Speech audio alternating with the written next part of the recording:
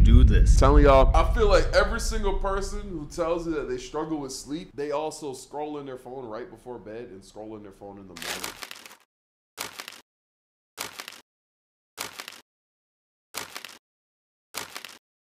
and today we got 7 levels of sleep. I think he meant sleep deprivation because that's in the thumbnail. We're about to find out what they're talking about. I'm gonna organize this by the destruction it causes to your life, starting with level 1. The insomniac. Now this is based on 2 things. The ones who do stimulants to stay awake for days on end, And TikTok. doing a bender, or the people who cannot sleep. And while neither are great, they both often suffer from hallucinations. What do you say to me? Take this. Ah, my hand. I ain't gonna take that. I gotta get some sleep. I must be hallucinating. I mean, what even is that? After you stay awake for too long, your brain unironically starts to dysfunction, and to add to that, repetitive sleep deprivation can lead to full-on brain damage. But yet again, so I don't think I've ever had a hallucination from being extremely tired. I mean, I remember for Kirby with the sub, the worst it would get is like when I would really pull all-nighters, I used to have locks. And like if like a lock moved in the back, it would spook me more. But like other than that, like I don't know. I'm a full-on hallucination though. does half the stuff in this world. Damn, what happened to you, bro? I pulled an all-nighter. Oh, hell no. Deep bad voice. And here we are with level 2, dangerously disorientated. I remember back when I was in school, I'd spend all night on my phone and then sleep for maybe 2 hours, and then proceed to wake up for school, and I would really have to say this with 100% honesty, don't do this. Bro, I'm telling y'all. I feel like every single person who tells you that they struggle with sleep, they also scroll in their phone right before bed and scroll in their phone in the morning. I still do this. I do this occasionally, but I'm telling you, if you can get good at just like if you could just get good at not scrolling on your phone crazy, I'm telling you, it could change your life, bro. Like, what I try to do is I try to like when I lay down in the bed, I set a 15-minute timer and scroll on my phone until the 15-minute timer's up, and then I go to sleep. Sometimes it works, other times it doesn't. All I'm saying is the times it works, I sleep like a baby. I sleep like a baby. This is extremely dangerous. So when I was driving to school, I was nodding off. And even after that I arrived at school, I started to fall out of my chair, and that would jolt me back awake. So today we're going to talk about the history of... Oh. Good morning, sunshine. Go to detention. I used to hate the good morning sunshine thing with teachers, bro. Oh my God. Right now. And if I'm calling you out with that one, go to sleep after this video. There was even...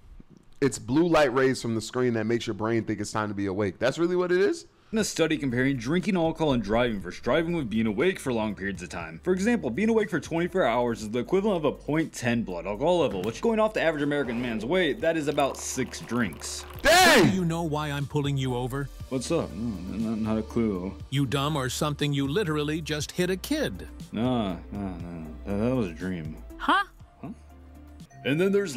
Have y'all ever like driven tired? Not to the point where like you're nodding off, but to the point where you don't remember how you got home. That should be scary. Oh, that's a curse. That's a curse. Bro, it's definitely been mad times. I'm like, I had like a 30-minute drive or something, and I like compartmentalized the whole thing and like park, and I'm like, I don't remember any of the process that took me. Like, I don't remember turning on my blinker.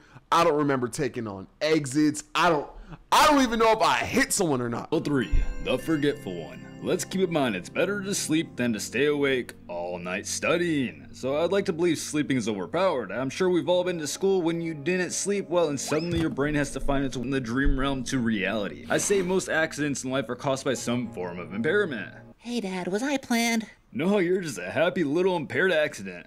What? And I mean, this is no surprise, since sleeping is where your brain transfers your short-term memory to long-term memory. But this is all part of the dangerous things such as weed, alcohol, and all their drugs. Since the thing is, when you take those substances at night, it interrupts your REM sleep. And so if you use the jazz cabbage to sleep, you'll never... And that's so crazy too, because I know so many people who like smoke weed to sleep. And I can't bring myself to think that that's like, why? How does it help you sleep? Would it not make you more anxious? Yo, we drink coffee and take pre-workout. We're doing, oh yeah, caffeine is most definitely a drug. And I've always said that. But like, I feel like that's a tad different. I'm not saying it's better or worse, but I do feel like it's different. Doesn't smoking hype you up? That's what I would think, right?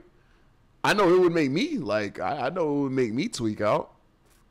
Even though I've never done it, but like I'm assuming, like, Weed is good, meth. Wait, weed is good, meth is bad. Don't do hard drug, guys. Okay. Truly get a good night's rest.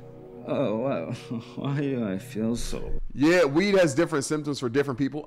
Yeah, that's why it's because medical weed. My mom actually has medical weed for her anxiety, and it does good things for her. You literally poisoned yourself. And now we have arrived at level 4. Ye old 888 schedule. The golden standard is completely whack. It's the idea of the 888 schedule, which, if you don't know what that is, it's 8 hours of sleep, 8 hours of work, and 8 hours of free time. But in reality, this never plays out the way you'd assume, and it usually plays out as a sacrifice to all things that are good for your health. Instead of cooking, you eat fast food. Instead of getting a full night's rest, you shotgun an energy drink, and in the long term, this will deteriorate all aspects of you. Alright, after the commute, the unpaid breaks, and cooking, I'm left with 5 hours of free time. But I could just sleep 5 hours instead. At the end of the day, I firmly believe that most societal ills are based around a non-functioning system. The path of least resistance will consistently be the fundamental outcome of the majority. And when the system isn't sustainable without mental health deterioration, we will see the increase in drug use, crime, and I do think, the amount of sleep that you get drastically affects your quality of life for sure. obesity. But what are those things? Coping mechanisms. So what does that mean? Well, in the stance of society, in itself, it leads to the mentally soft becoming self-destructive. I mean, let me frame a scene for you here. Oh man, I'm late for work, I gotta go.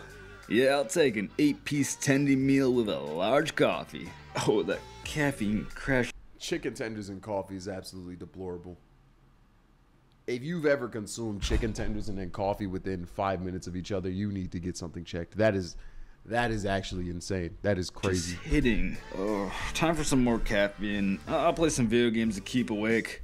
Oh, shoot. I gotta sleep. I only got 4 hours till I gotta wake up. Oh, I'm already in bed. I'll brush my teeth tomorrow. And then there's level 5. What is this frame? What is this frame? The sacrifice. To keep this simple and clean, this pretty much means you just have to make all the required sacrifices to get your sleep in. This could mean not going out with your friends or playing video games, limiting blue light before— Oh, this is me. This is me as hell. This is me as hell.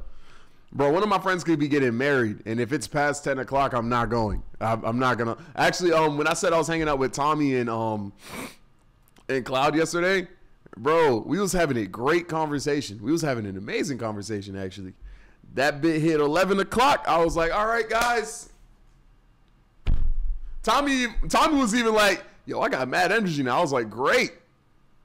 Use that energy at home. I gotta go to bed, bro. Or sleep, or even to the extent of seeing— Gang, I prioritize my sleep so heavily, bro. sunlight off the start of the morning to get your— You too young to be this old. I'm only gonna stay young if I get my 8 out. I need 8. I need 8, bro. circadian rhythm started. Unfortunately, our bodies and brains are still assimilated to the caveman times, so we must return to monkey to live properly.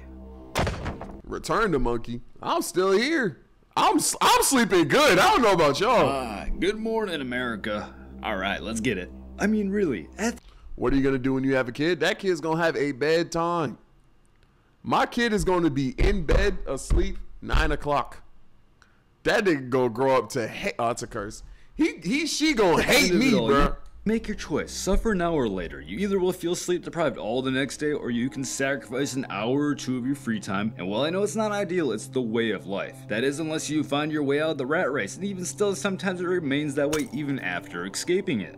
Alright, I become a landlord. Let's go. Here's the escape from the rat race. Hey, my toilet is broken. Can you come and fix it? It's flooding the place. 2 a.m. is crazy. Having to fix a toilet at 2 a.m. is Bitch, insane. what? Now the strange one. Level 6. The obsessive dream chaser. When we think of sleep, we usually think of getting rested, but every night you dream, even if you don't remember it. These are the whimsical masters of sleep, so much so that— How are y'all's dreams, bro? The thing about my dreams is like, I sleep in episodes. Like, I'll sleep for like 1 hour, wake up, sleep for like 2 hours, wake up, sleep for— like, I'll have a dream and then wake up and then have another dream. I don't know what that is. Like, my dreams feel like SNL skits. It's like a bunch of different scenarios. that they can control their dreams, and I'd say at this point you might as well be considered a master of sleep, but not in the traditional sense. Ooga booga, I'm the boogeyman. You really think you're in control? Who do you think you are? Wait, who am I? Wait, where am I? You're in my head. Boo. There you go. Fully embrace life with keeping records of the occurrence of your dreams and the symbolism is a great idea. I'd like to believe this is an... I get nightmares a lot. I don't think that's good. Bro, I get nightmares like extremely rarely, but when I do, they be traumatizing me, bro. Like, they be cooking. Aspect of the full embrace. Well, we are definitely diving into escapism territory when it's anything outside of our natural life. You gotta be aware, when you do something to be avoidant or responsibility, you are partaking in escapism. The two polarities you use for measurements of mental resistance will show you that all fear is just illusion. To change the unit of measurement will directly change the result, meaning that all mental resistance is just a wrong set of measurement polarities. What the fuck are you talking about? Well, what gives you anxiety? Talking to women, I suppose. So the measurement you are using is a scale of her rejecting you or accepting you. But the issue is if the slider is moved away from the acceptance side even a tiny bit, you will have fear and doubt. And unfortunately that will spiral you into insecurity and much farther, bringing you down to rejection. Well, how should I judge it then? So simply, you need to make it where it's an upward spiral of self-reinforcement instead of a downward one of self-doubt. The way to do this is by switching the two poles of measurement. Well, okay, I'm following. What are the two poles of measurement? Alright, you ready for this? Yes! So instead of seeing a scale of rejection or acceptance, you instead see it as an approach to self-doubt versus self-acceptance. I mean, if she doesn't seem interested, it's okay because you push towards acceptance of self, and that means the results of the interaction were never the weight of the situation, but instead the acceptance of the result. Also, before you even partake in the interaction, you are at the bottom of the scale, meaning once you take action, it's an upward spiral to the top and reinforces the top.